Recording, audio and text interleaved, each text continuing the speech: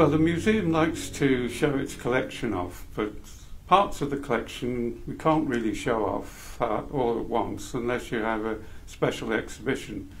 We've got a very good collection of marine art within our collection, and we haven't showed some of these paintings for a long time.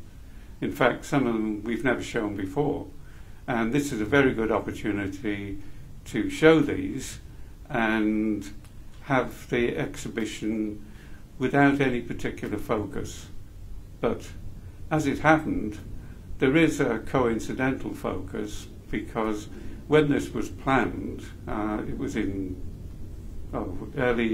in the year, and it was due to finish in July, but because of the COVID we've had to extend it. Unfortunately, it coincides with Merchant Navy Day, which is the 3rd of September. So as you can see, looking around at the paintings that we've got on display, there's a whole variety of different types of marine art.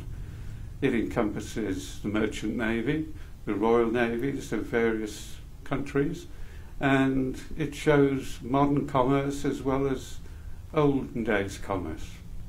Before the advent of photography, the only way of showing images was to use an artist to portray them. When you have a look around at the paintings that are on display, they encompass everything. We've got the wild sea, we've got the furious sea, we've got the calm sea, we've got a blue sea, we've got different coloured seas because of the time of the day.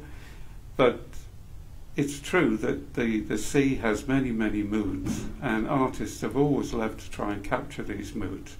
I get inspired by all types of sea. I prefer to use a story like one of the paintings I have in this exhibition is the Cape Morton at anchor and HMAS Flinders moving away after they were charting the Hydrographer's Passage.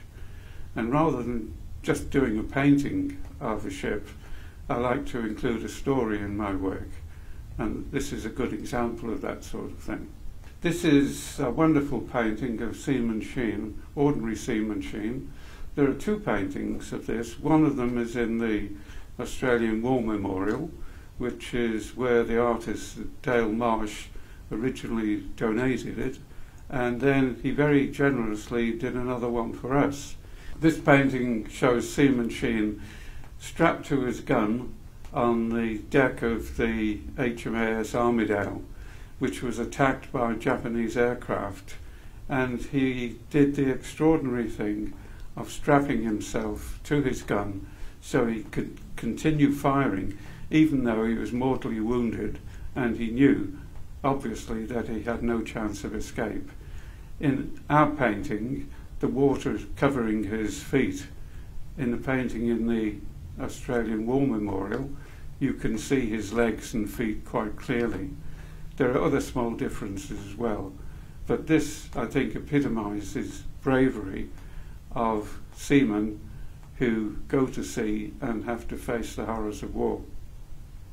The exhibition is called Visions of the Sea, and for obvious reasons, when you step inside this gallery at the Queensland Maritime Museum, you'll be able to see a wealth of images by a number of artists, some of whom are no longer with us, some of us who are still painting, and some who are long since passed. But whatever you're looking for to see about marine art, you will find it here. We range from a still life of maritime objects to a huge painting of container ships, and it's an important exhibition in many ways because it gives a good background into our maritime history. The exhibition runs until the end of the year, and it's just one of the wonderful experiences you'll have if you come and visit the Maritime Museum.